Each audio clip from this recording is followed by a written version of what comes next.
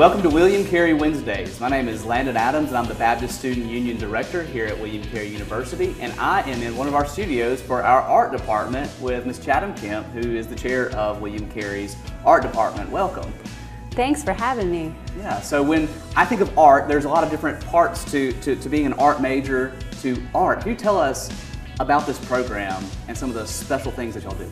Sure, our program offers concentrations in graphic design, painting and drawing, as well as ceramics. So students can choose a fine art area, or they can do a combined studio where they take fine art and pair it with graphic design.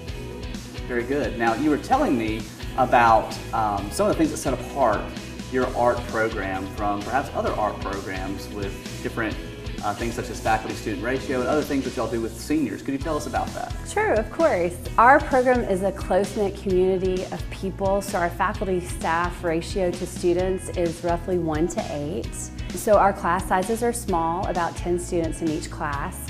We also have senior studio spaces for our students, so students get their own workspace on campus.